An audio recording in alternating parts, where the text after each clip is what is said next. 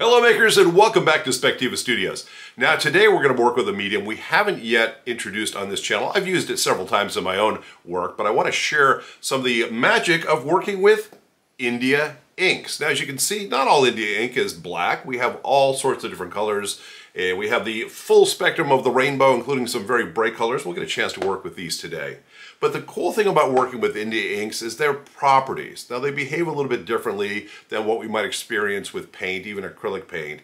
And I want to just share with you just a couple things just to be aware of about working with India inks. I'm going to start, I have a piece of paper here that I've already put some colors down. I put some red and some blue here. Let me grab my paintbrush and I'm going to drop let's put a little green up here. And we'll just put a line in here. Now, what I want to share with you here is that when we're working with India inks, when it's wet, when I've just placed it down in the paper like it is now, it is still highly water soluble. I'm going to grab a paper towel here, and let's just dip it into our water here. And if I want to, I can come in here and I can really move it around. I can use it almost like it was watercolor, and I can really create a soft edge and smear it around depending on what my needs are. All right, so that's pretty cool if that's what I want to do. Now the other thing, and this is what I wanted to show you, is that once the India ink has dried, as has these different spots that I created a while back, if I come in here now with a wet paper towel, same kind of difference, and hit these things up, they're not going anywhere. So once the ink dries, it is waterproof. It is not water soluble any longer. So the cool thing about working with India inks is that it does give you some flexibility to work with them almost like watercolors. And once it's dried, everything stays where it's supposed to stay, and you don't have to worry about these things getting wet or getting damaged as you put layers down, etc. in the future.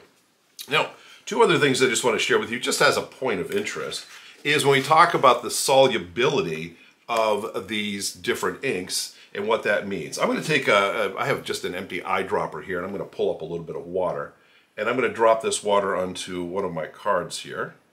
And let's just do that. And if I take my card and kind of tilt it a little bit, you may not be able to see this on camera, but I'm just trying to create some rivulets with the water. And there we go. And let's go that way. See if I can draw it that way. There we go. Come on. Come on. There we go. And the reason I'm doing this is I want to show you what happens if we now drop some a little bit more water in there. Drop a little bit of our ink on there, just making basically a wet X, as it were. There we go. Now, if I come in here, again, I'm just going to use my eyedropper, and I'm going to come into a little reservoir of inks that I have over here. I'm going to pick up some of the red, not too much, just a little bit, and I'm going to drop it in the middle of that watery area. Watch what happens and how quickly. Look at that. It goes and it fills in the water that's already on the card in this case, and I can doctor it up a little bit with concentrated ink if I really want to advance it a little bit further. Okay, so that's pretty cool. Now we can also, if we wanted to add a secondary color, and I'll just do that in here. Let me just clean this out real fast.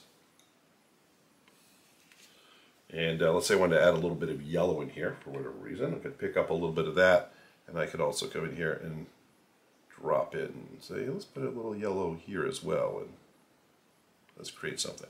And again, this two-tone look is entirely up to us, what we want to be able to do with it. But the point simply is that as this dries, what we're going to see here, the effect of the colors mixing is also going to dry and become permanent. Now, I want to show you one other thing which is just a little bit weird, but an important thing I suppose to understand as well. And that is the solubility of these inks is not restricted to just working with water. Let me move this out of the way. I'm going to grab a new card.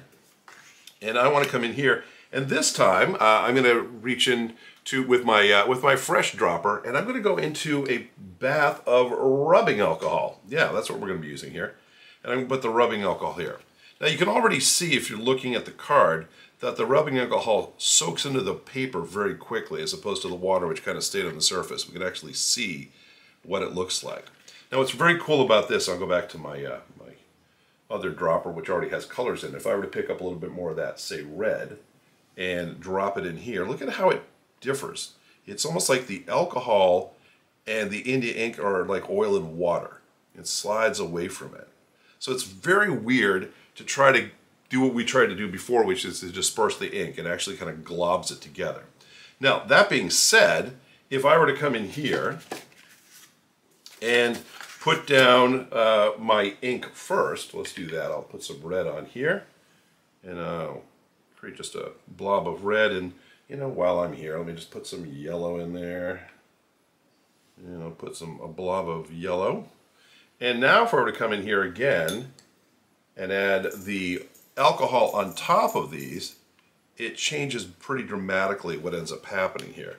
And now as I roll these down the paper, I can change the overall effect of the colors and how they mix together. Now you're going to want to experiment with this, obviously, because this is not, you know, necessarily high art here. This is more of an experiment or proof of concept. But what I want to share with you, what's really cool about this, is first of all, the alcohol evaporates more quickly than the water does, as you might imagine. And it also creates a very different look and feel in After Effects, because it gets a little bit more mottled with the colors when they mix together, and not necessarily in these solid blocks. So anyway, just something to share with you regarding how you might work with India inks if you want to play around with other soluble materials like water, and in this case rubbing alcohol can give you some really cool outcomes. So let me get these out of the way, because today's project is not going to involve mixing our colors, not in that way at least. Instead, I want to create a polychromatic piece of artwork, and I'm going to use a whole bunch of different colors. Let me just move some things into place here. I have my palette, which has pretty much got a Roy G. Biv thing going for it right now. All right, so I have some red, orange, yellow, green, blue, indigo, or teal, in this case purple, and I have some black as well if we're going to need that.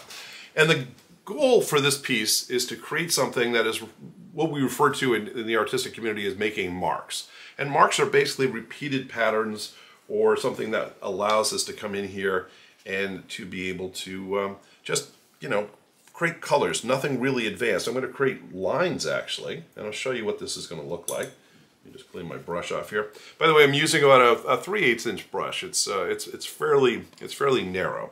And on my paper, I've already, in essence, gridded it out. And I've come in 3 inches from the sides and the top and the bottom, just to give ourselves a little bit of a framework. And then I've divided this up by 2-inch strips. So with a 1/4 inch in between each one, 2 inches. And what I want to do is I want to take my paintbrush, and I'm going to go into my colors, and I'll start with red, since that's kind of at the forefront here. And what I want to do is I want to come in here and I want to paint a line from the top line to the bottom of the line. I'm just going to try to not be exact. That's not my goal. My goal is just to make sure it's within a range. And I'm not going to, of course, just paint red, red, red, red, red. Let me get a little bit more in my palette here. But I'm going to come in here and let me just kind of randomly throw some of these strips in here. I'll put one right here and bring it down. And again, I want to just kind of do what I can to create a red line that will go here. And no right answer as to how many I put in each of my lines. I'm going to distribute them throughout the piece of artwork best I can. And if they're a little organic, by that I mean kind of wiggly, it's all good. Well, we want to make sure that doesn't happen, however. We want to be very careful and control how much of the ink ends up in the brush, because the last thing we want to have happen is have a drop fall off our brush onto our piece of work while we're working on it, because then, well, then we cry into our hands, and it's just ugly. Nobody wants to see that.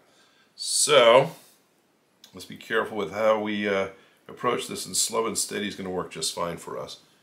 And again, make sure you don't do something, you know, like put your arm in something you've already painted, because I'm not going to name names. I know somebody who's done that before. All right. And I'm just coming in here, again, I'm just creating kind of some random lines that we can work with here. And this will be the foundation of the red color.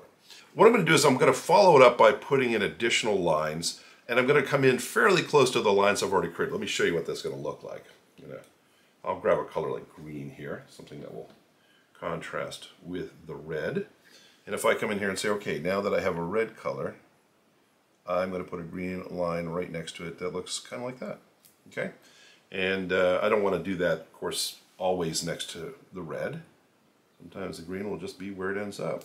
But the objective here is to eventually fill this entire sheet with these lines of color. And so as I come in here and choose different colors, again, I'm going to try to do my best to just create straight lines between those two top and bottom pencil lines. And from time to time, I might just take a break and let it dry so I don't end up rubbing my arm through it.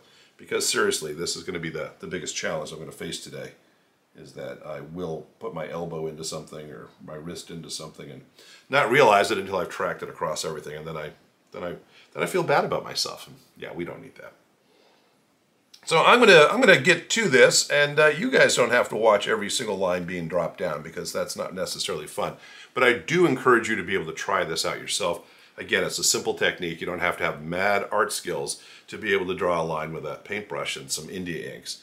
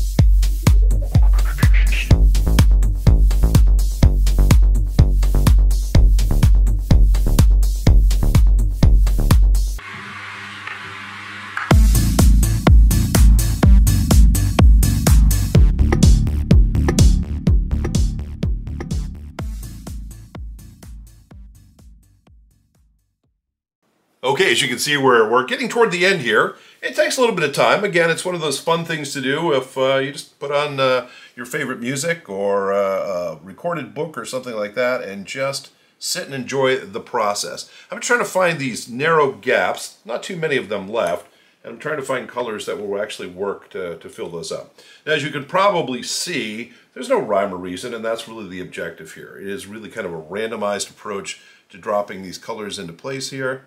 And we're just trying to create an interrelationship between these colors as they sit on these different shelves, if you will, with one another. And it just gives us an opportunity to have this blast of color.